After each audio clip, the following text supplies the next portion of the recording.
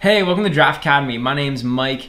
In this tutorial, I'm going to show you how you can build your Gatsby website. So let's say that you have a bunch of different files and folders and resources on your website, and now you want to serve it up on a web server, right? Well, how can we access all of those files? In other words, up until now, we've been testing our website on this localhost development server. But what happens when you want to take those files and put them up on a server of your own? Well, we can actually use a build command in order to build our Gatsby website. So basically, we can execute a certain command and then Gatsby will go out and build all of our pages together into static pages that we can then copy and paste or FTP or whatever over onto our web server. So I'm just going to show you how to do that really quick. So I just want to cd into my directory. And once I'm inside of my project directory, I can run a simple command, which is just npm run build. And basically this is just gonna tell Gatsby like, hey, we wanna build our site. So I'm gonna click enter. And this is gonna go off and do a bunch of stuff. It's gonna build up our entire website.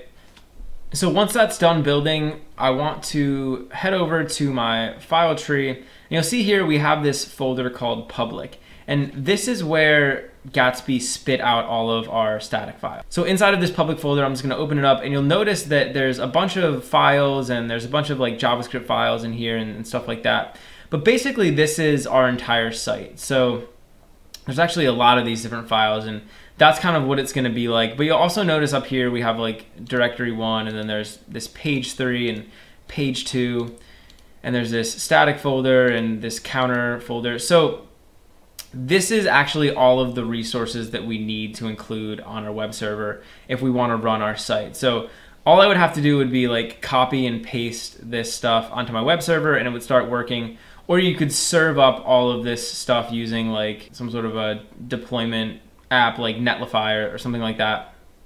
But basically all you need to know is that this public folder has all the files that you need for your website. So anytime that you make a change to your website and you want to regenerate the files, you can actually just run that npm run build command again and it'll build all these files and it'll sort of like overwrite the public folder and do everything that you need it to do inside of there.